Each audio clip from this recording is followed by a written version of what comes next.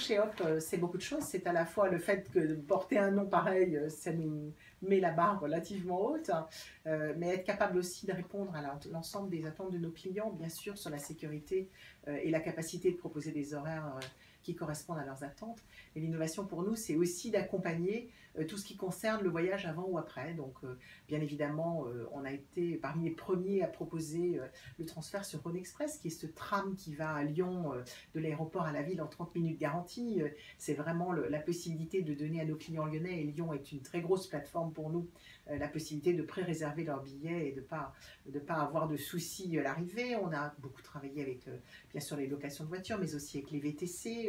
Et puis, on a démarré Hop en proposant la presse quotidienne régionale à nos clients. Et je crois que l'ancrage régional, c'est ça, c'est d'avoir la possibilité de lire sur sa tablette et de télécharger gratuitement un titre de la presse quotidienne régionale pour nos clients. C'est même un téléchargement illimité pour nos plus gros clients.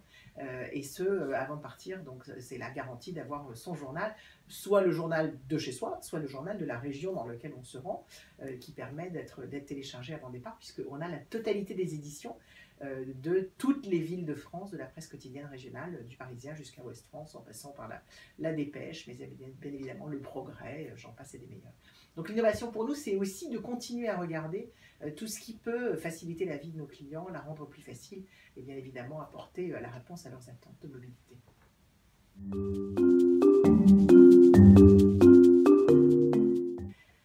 Alors en matière de communication, chez Hop, on utilise la totalité des leviers. Bien évidemment, pour construire une marque, ça passe par des leviers traditionnels qu'on appelle offline, c'est-à-dire tout ce qui est la télévision, la radio, bien évidemment la presse quotidienne régionale, puisque nous avons lancé Hop dans la presse quotidienne régionale avec un 4 pages central pour expliquer ce que nous faisions, la presse nationale, la presse hebdomadaire, donc tous ces leviers qui, selon les messages qu'on a à faire passer, sont bien évidemment adaptés.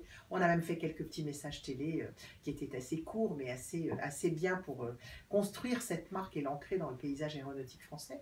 Et puis, c'est beaucoup de communication online, c'est-à-dire on utilise dans ce domaine tous les outils des médias que nous propose le online. C'est bien évidemment le search, le display, le RTB, tout ce qui concerne les emailing. On a manière à la fois de communiquer à nos clients, mais aussi on est capable dorénavant sur notre site de géolocaliser notre client pour pouvoir lui répondre à la demande qu'il veut. Encore une fois, avec 35 aéroports en France, je pense que la demande d'un client qui se situe à Metz-Nancy-Lorraine n'est pas la même que celui qui est à Caen, n'est pas la même que celui qui est à Toulouse, ou à Lille, ou à Bordeaux, ou à Marseille, et bien sûr en Île-de-France. Donc tous ces leviers de communication sont utilisés.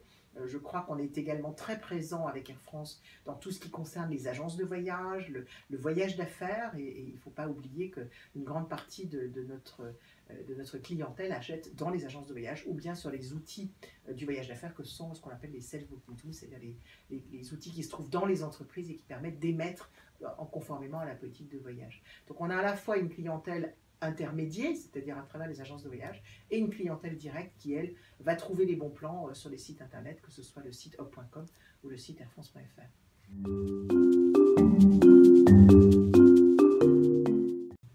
Alors, investir de façon innovante, c'est certainement regarder ce qui se passe sur les médias sociaux. On voit bien que lorsque l'on médiatise certaines campagnes sur Twitter, sur Facebook, on a un écho tout à fait nouveau, tout à fait différent et qui émerge dans cet environnement de gens qui sont à l'écoute encore plus, je dirais, de la capacité qu'ils ont de recevoir un email. C'est très important pour nous parce que c'est un outil, je dirais, de qualité, puisque ceux qui nous suivent, nos fans et nos suiveurs sur Twitter, ce sont des gens qui sont encore plus engagés que ceux qui ont décidé de recevoir une newsletter. Alors on utilise la totalité des outils, parce que la newsletter, c'est parfois pour nous un outil qui nous a permis de bien connaître nos clients sur quels qu'ils attendent de nous. Est-ce que c'est plutôt du voyage d'affaires? Est-ce que c'est plutôt du voyage loisir? Est-ce que je vais plutôt visiter des amis, de la famille? Est-ce que j'ai une résidence secondaire?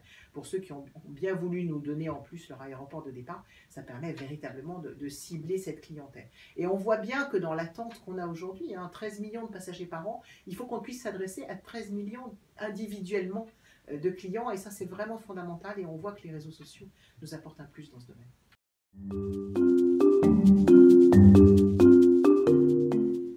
Alors, notre ambition, c'est surtout d'être proche de notre communauté. Je crois qu'il faut se dire que nous avons la chance d'avoir une communauté extraordinairement franco-française.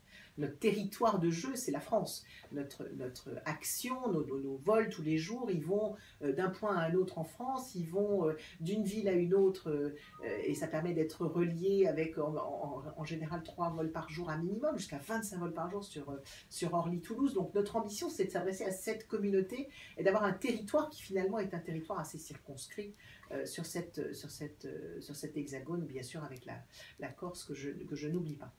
Et donc notre ambition sur ces médias sociaux, c'est effectivement aussi décliner nos valeurs. Et nos valeurs, c'est quoi? C'est la proximité, c'est l'agilité, c'est la rapidité, c'est la simplicité, et c'est le côté un peu malin, un peu différencié qui correspond à ce qui est finalement à ce qu'attendent nos clients. Qu'est-ce qu'attendent nos clients? Ils attendent de la sécurité, de la régularité, de la ponctualité et un peu d'attention à bord. La grande chance qu'on a avec ces avions régionaux, avec ces Airbus sur l'environnement court-courrier, c'est d'être extrêmement proche de nos clients, d'avoir des équipages qui aiment ça, qui parlent à nos clients, qui font attention à ce qu'ils sont, à ce qu'ils font, éventuellement aux questions qu'ils pourraient avoir, au fait que quand ils dorment, on va repasser pour leur proposer un verre d'eau. Donc je crois que toute cette ambition de notre présence sur les réseaux sociaux, c'est de construire petit pas par petit pas. On n'a pas de leçons à donner à qui que ce soit. Je crois qu'on apprend aussi avec notre communauté. Et cette communauté, elle nous enrichit autant que ce qu'on est capable de leur donner.